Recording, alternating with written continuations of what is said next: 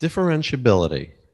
Recall from single variable calculus that a function f of x is differentiable at x0 if f prime of x0 equals the limit as delta x goes to 0, f of x0 plus delta x minus f of x0 over delta x exists. Also recall that if f is differentiable at x0, then f is continuous at x0. And if f is differentiable at x0, then f has a non-vertical tangent line at the point x0, f of x0. As we generalize the definition of differentiability from a function of one variable to a function of two or more variables, we would like to make sure that we still have these properties. In particular, we want to make sure that a differentiable function is continuous and that differentiable functions have well-defined tangent planes at a given point. You might think it would be natural to generalize the definition of differentiability to a function of two variables by saying that a function is differentiable if both partial derivatives at the given point exist. Unfortunately, in general, these properties that we wish to be satisfied will not be. Let's look at an example so that we could see this. So consider this function, f of xy equals -1 if x and y are both positive and 0 otherwise. This function has a discontinuity at the point 0, 0, right? Because at 0, 0, the function is defined to be 0, but near 0, 0, where x and y are both positive, the function is always -1. Recall the definitions of the partial derivatives. I have them in the upper right corner there. Let's compute the partial of f with respect to x at 0, 0. That's the limit as delta x goes to 0, f of 0 plus delta x 0 minus f of 0, 0 over delta x. And that's just 0 because in the numerator, each of those terms has a 0 for the y coordinate. So in order for it not to be 0, the y coordinate has to be positive. So we get the limit as delta x goes to 0, 0 over delta x, which is just 0. Similarly, if we look at the partial of f with respect to y at 0, 0, that's limit as delta y goes to 0, f of 0, 0 plus delta y minus f of 0, 0 over delta y. Both terms in the numerator here have the x coordinate 0. So again, both of those terms are 0. So the numerator becomes 0, and that limit just becomes 0. So we see that in this example, not only do both partial derivatives exist at 0, 0, but they're both equal to each other. They're both equal to 0, yet the function has a discontinuity at 0, 0. And so in other words, suggesting that both partial derivatives exist as a definition of differentiability is not a good idea because we do not get the property that a differentiable function would be continuous. So we need another idea. Going back to the single variable definition of differentiability, let's try to express differentiable a different way that will generalize nicely to something that is more useful.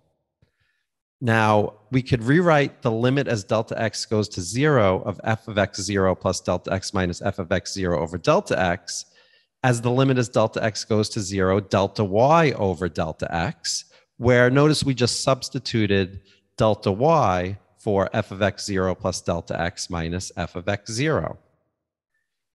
Another way to say that f prime of x0 is equal to the limit as delta x goes to 0 of delta y over delta x is to say that delta y over delta x is equal to f prime of x0 plus a little error, which we'll call epsilon, where that error of epsilon goes to 0 as delta x goes to 0. Bringing the denominator of that expression to the right-hand side of the equation, we see that this is equivalent to delta y equals f prime of x0 delta x plus epsilon delta x, where epsilon goes to 0 as delta x goes to 0. This alternative form of the definition of differentiability generalizes nicely to a definition of differentiability that we could use for functions of two variables.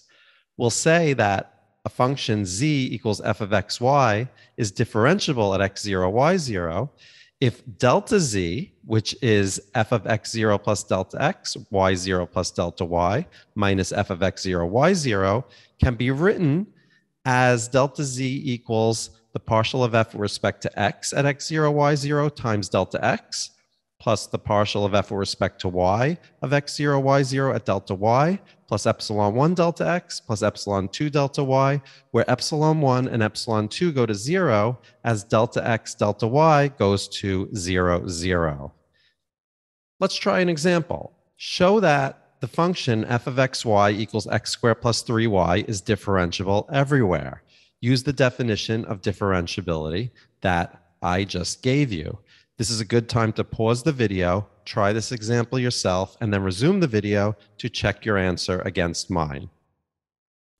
Okay, so first let's compute delta z. Remember, delta z is f of x plus delta x, y plus delta y minus f of xy. In this case, that's x plus delta x squared plus 3 times y plus delta y minus x squared plus 3y. Multiplying everything out gives us x squared plus 2x delta x plus delta x squared plus 3y plus 3 delta y minus x squared minus 3y. The x squares cancel, the 3y's cancel, and we're left with 2x delta x plus 3 delta y plus delta x times delta x plus 0 delta y. Notice I just rearranged the terms here so that they match up with the expression of delta z in red up there. We have a function times delta x plus a function times delta y plus an expression times delta x plus an expression times delta y. I threw in the 0 there because delta y doesn't appear, so there are 0 delta y's. And we see here that 2x is actually the partial of f with respect to x, 3 is the partial of f with respect to y, and we could let epsilon 1 be delta x and epsilon 2 be 0. As delta x and delta y both go to 0, epsilon 1 and epsilon 2 will also go to 0. Epsilon 1 because it's equal to delta x, which we're sending to 0, and epsilon 2 because it's constantly 0. A couple of useful theorems about differentiability. The first is that if f is differentiable at a point x0, y0, then f is continuous at x0, y0. The proof of this is very, very similar to what you would do in single variable calculus. The second, if both first partials of f exist and are continuous at x0, y0, then f is differentiable at x0, y0. In other words, for most of the functions that we're concerned with in this course, we don't actually have to go through that whole process that we did in the last example to check differentiability. If we notice that both first partials of f exist and are continuous, then f is automatically differentiable at the given point. So as an example, let's do the last example using theorem 2 instead of going through that whole procedure that we did previously. Pause the video, answer this question, and then resume the video to check your answer against mine. So again, we want to show that f of xy equals x squared plus 3y is differentiable everywhere. Well, the partial of f with respect to x at xy is 2x, and the partial of f with respect to y at xy is 3. These partials exist everywhere, and they're continuous everywhere. So the result follows immediately from that second theorem that I just mentioned. Total differential. The total differential dz is defined as the partial of z with respect to x times dx plus the partial of z with respect to y times dy. Here are two different notations for expressing the same thing. Let's try some examples. In these examples, see if you can compute the total differential. Pause the video, try these examples yourself, and then resume the video to check your answers against mine. So z equals 2x sine y minus 3x squared y squared. So dz is, we first compute the partial of that expression with respect to x. That's 2 sine y minus 6xy squared times dx. Plus, and then we compute the partial with respect to y, which is 2x cosine y minus 6x squared y all times dy.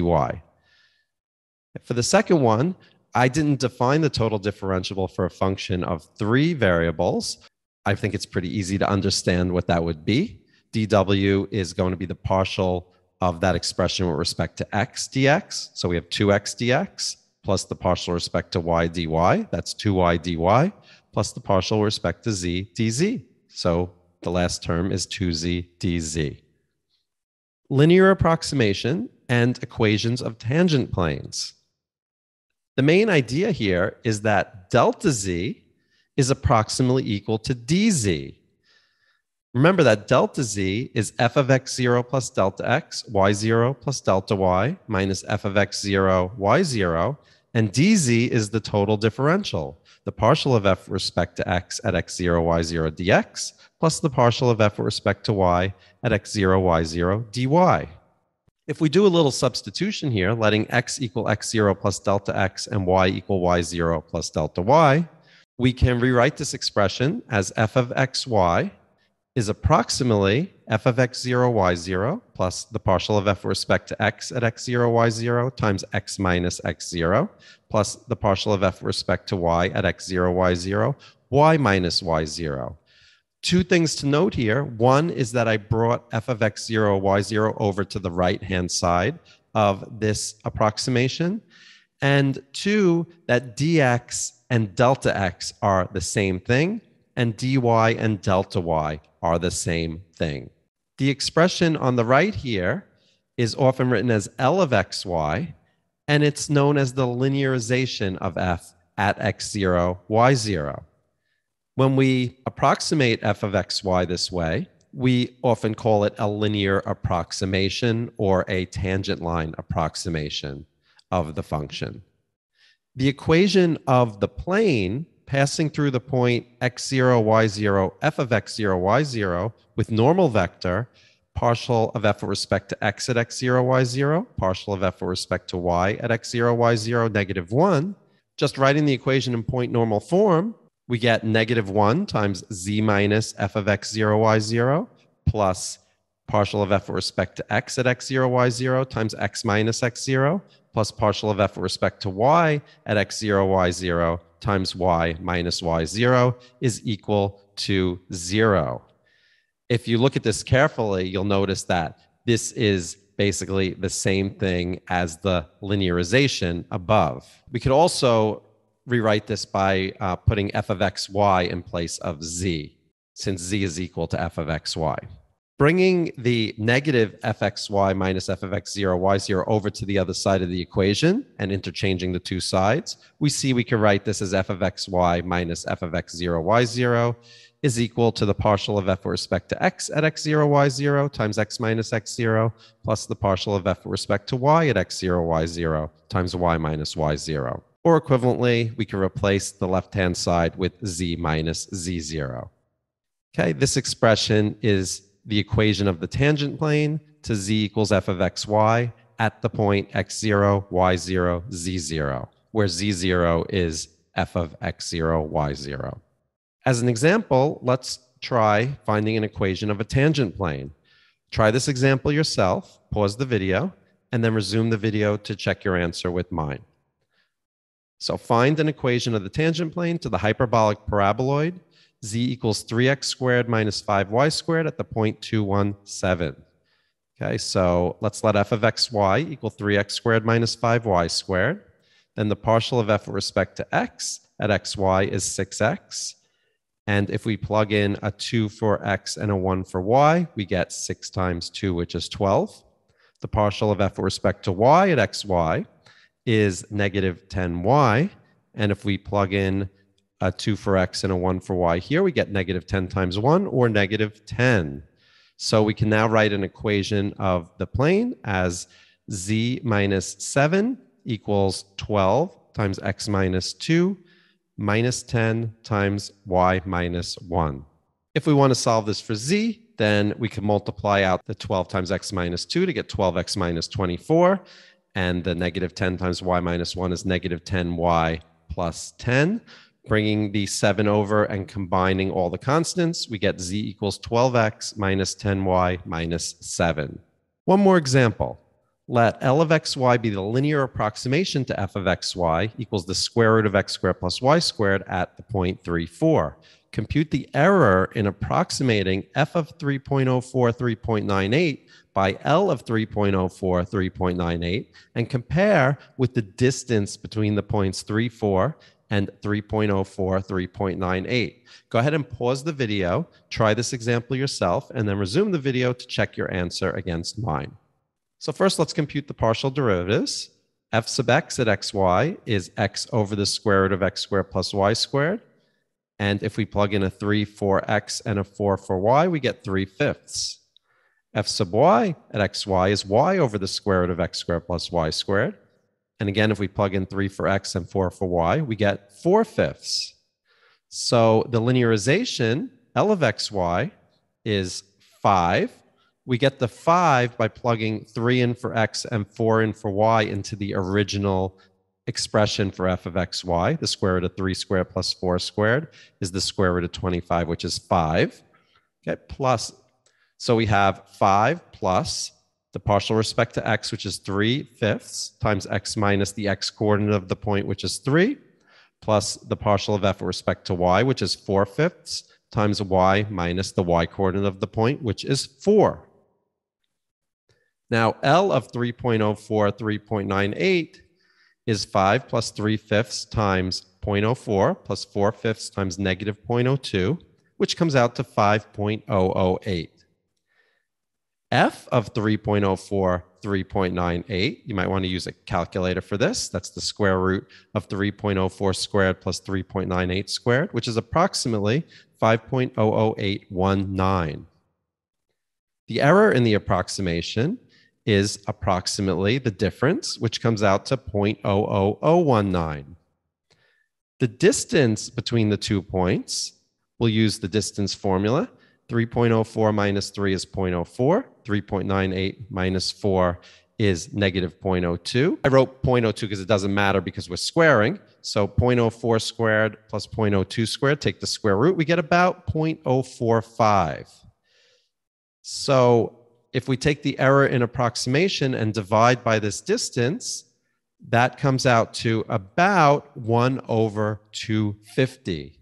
So in other words, the error in approximation is about 1/250th of the distance.